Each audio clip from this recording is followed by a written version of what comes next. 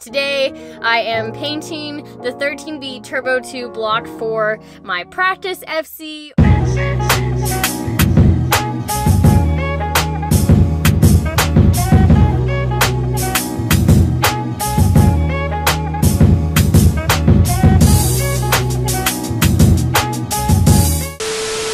What's up everyone? I am starting the rebuild process for my 13B for the Party FC today. The first part of doing a rebuild after everything's been cleaned and prepped properly, which you can see that in some previous videos that I've done. I was cleaning the rotors and all that stuff, which takes forever. So after those parts are cleaned, really the assembly process is starting now. Today I'm going to be assembling rotors for the 13B. I've helped out with rebuilding rotors before, helping out and learning at the same time here with Garage Life. This will be the first time that I'm doing this on the channel, and I'm still definitely going to have Garage Life around because this is serious stuff. Like, you do not want to mess this up, and there's so many like small intricate details that you have to make sure that you get right. This thing is going to be running really soon, so I wanted to take you guys along for how I'm rebuilding this thing and how it all works. Let's go learn how to rebuild some rotors. Okay, so for the purpose of everyone being able to follow along really easily, we're gonna have a really quick Rotary 101. For today, I'm reassembling the rotors. I'm actually using all of my 20B parts to explain all of this, but again, we are rebuilding the 13B on the channel first. So what goes into rebuilding the rotors? Most of this work is just going into installing all of the seals. So you have 3 main seals on a rotor as well as oil control rings. The first thing that I'm going to be doing is installing the oil control rings right here. There's 2, one on the outside and then one on the inside. And each face of the rotor has their own set of rings. These are the oil control rings. You can usually reuse them pretty often. You can see wear on the side to determine if they're good or not. For the oil control rings, before you install those, you have to set the oil control ring springs. And it is very crucial that you get the direction of the spring correct, depending on which face of the rotor that you're working on. A lot of detail that goes into this, and you have to get all of this right. After the oil control rings are installed, then you're gonna be installing all of the seals. There are 3 main seals. You have your side seals, you have your corner seals, which are right here, and then you have your apex seals, which sit right here. For all of the seals, there are corresponding springs. Just like the oil control rings had their spring that you put in ahead of time, all of these seals also have springs. This is a corner seal, the spring for the corner seal, side seal. These are the springs for the side seals. These are the apex seals, springs for the apex seals. Really quick, I just wanted to give you guys a Rotary 101 so you know what's going on. I think that's pretty much it for building rotors. Really quick, we're going to recap everything. There are 3 major seals when you're rebuilding rotors. We have the side seals, which are on every side, on both faces of the rotor. We have the corner seals, which are on the corners, both sides, and then we have our apex seals. 1, 2, 3. And we also have our oil control rings. There's 2 that go in on each side. All right, well, now that you guys know what's going on, let's get it. The first part of a rebuild is building the rotors. The first thing you have to do for that is install the oil control rings. Now that you've labeled which rotor is going to be which, so this is going to be your front. Start with the front first, and then do the front stuff, assemble it, and then when you're done, turn it around. Testing you. Oh, wait. What side is this? This is the front. Okay. And the front, the left side goes down on the spring. Which side? The squared part or the round part? The left side goes down. Perfect. Yeah. The round part. Perfect. Yeah. It's like a lot of pressure. Oh yeah. If something goes wrong, then it's just, it's all on me. For the control rings, you put the spring in first. The actual ring goes in second.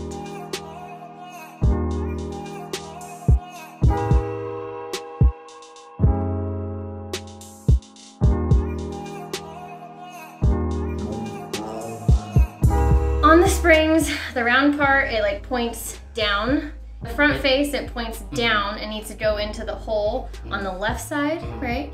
And in the rear one, it points down and goes into the stopper hole on the right side. Basically, it matters how you install the springs, whether it's the front face of the rotor or the rear face. Right now, I'm just trying to make sure that I line everything up perfectly, because if it doesn't work, then it's my fault.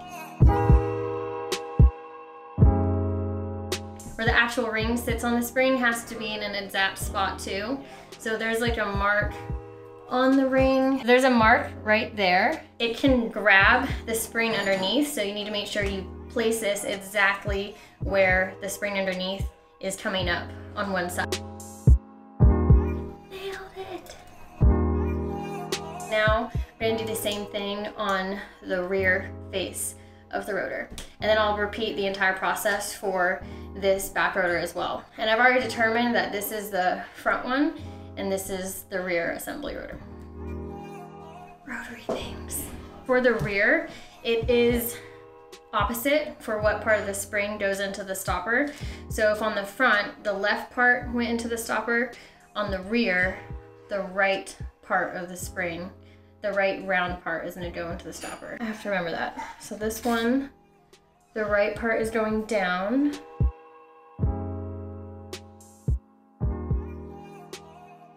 And this one, the right part is going down. And again, I'm putting these exactly so that the indentation in here catches on the spring.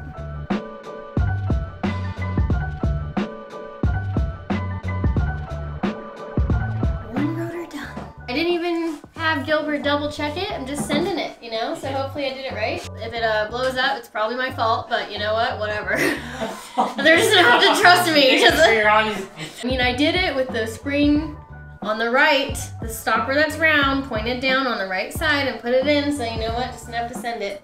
Okay. And then now, because you have to pre-assign which is front and rear, we're writing it because you might forget. So I'm putting an F because this is the front, and then R in case someone tries to sabotage. Front one is done for oil control rings. Now it is the rear. It's opposite for the rear rotor, so what was the front on the front rotor is now the rear. So I'm starting with the spring pointed down on the right for the rear. Yeah. Because this is now the rear, not the front. Yep.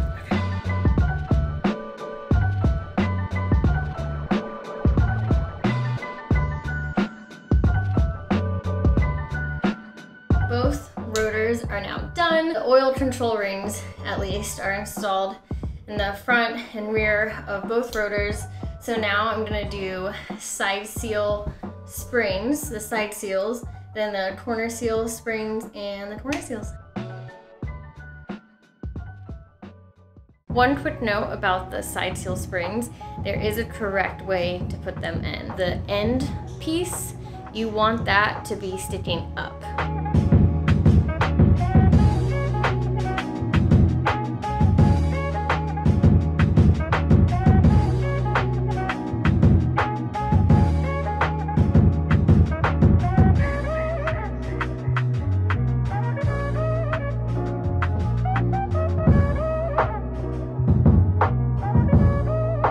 So for the side seals, this is where it gets a little more complicated and tedious and time consuming. Usually these come a lot longer than what will fit. You have to custom cut these down little by little to get it exactly right. It takes a while. This is a little bit of pressure here because if you mess up, there's usually not an extra side seal in a kit. So that's a little stressful. There is a specific side that you're supposed to cut.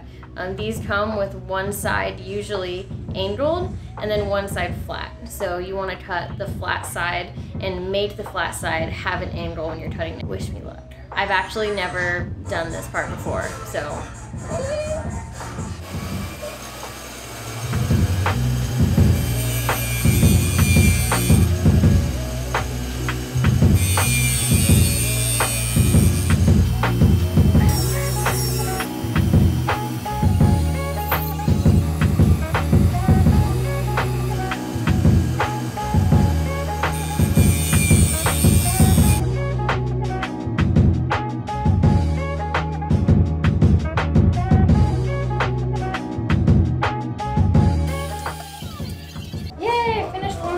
side. I have one side done. It's kind of hard to explain like the tolerance that you want to go for. I mean, let's see if I can show this. You can kind of see the tolerance there. So it's not very much at all. It's like a very, very tiny amount. It is super easy to overcut one of these. So that's why I was just going back and forth a million times to get it right. And they should be springy with the spring underneath and feel pretty even all around. So now I just have to repeat this entire process on the other side.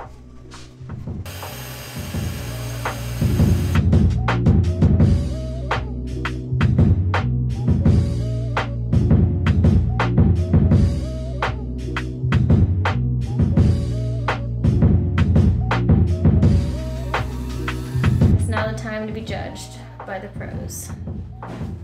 Moment of truth. Perfect. Perfect? Maybe a little more. Other than that, yeah, perfect. I would hit it like.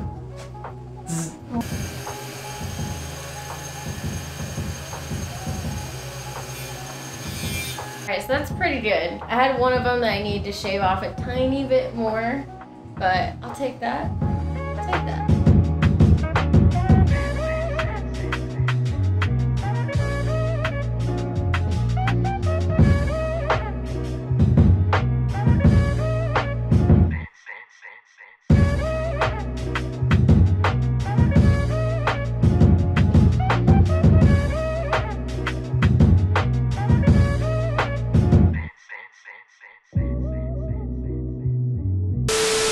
I am done with both sides of each of the rotors. Now I'm gonna put in the apex seals. For this 13B Turbo 2 setup, I'm actually gonna be using 3 mil apex seals. So that's larger than the standard 2 mil, which means that these rotors have been machined at a machine shop to take a 3 mil apex seal. So these apex seals are the 3 mil ones, which means they are just thicker in size. Sometimes you get it to where maybe it's tighter at one end than the other, and then you have to file down where the apex seals go so that it fits. I'm gonna check the fitment on both of these rotors.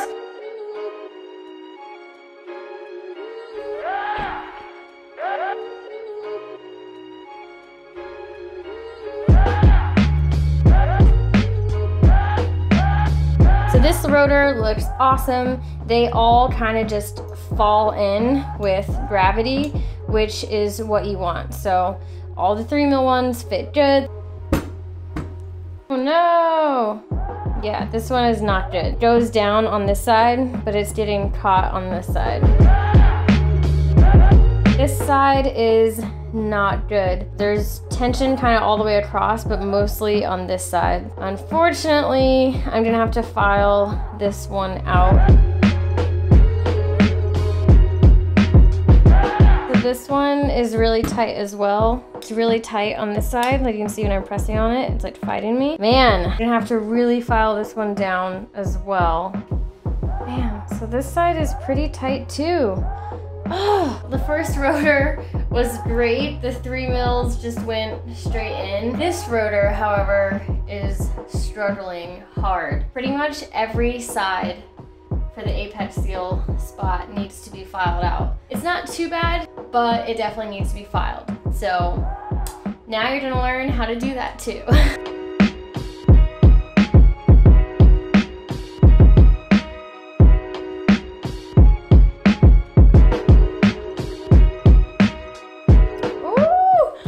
Yes!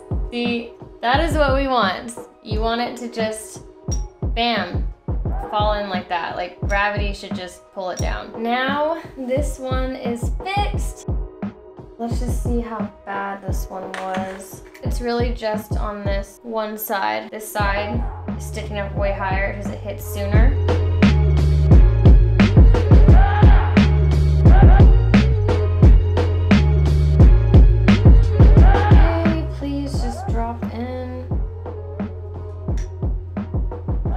Still getting a little hung up right there. Maybe.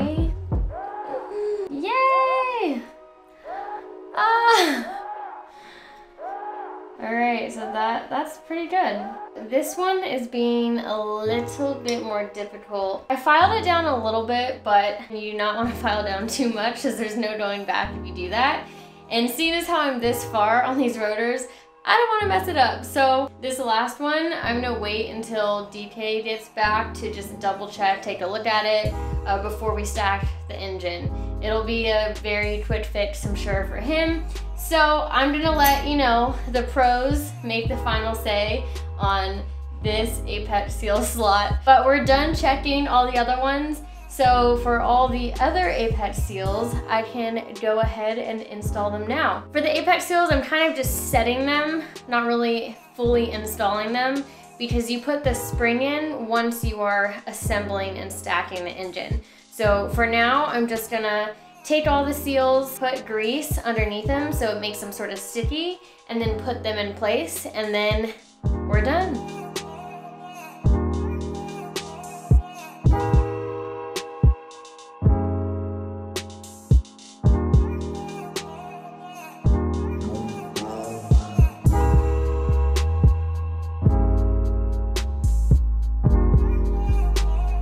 I decided to hold off on assembling the weird rotor that the slots are kind of messed up on. I'm sure it's a really easy fix that you just do by filing out, but I want to make extra sure that I'm doing things properly, so I'm gonna wait until DK from Garage Life is back here just to double check on this one. But this guy is done. So now you guys know how to assemble a rotor. I think it's a pretty cool process, and honestly, this has been perfect warm-up for me building my 20B, because now I'm going for, you know, a test drive before I get to the crazy 20B build. And the only difference is on the 20B, I got one more rotor to do.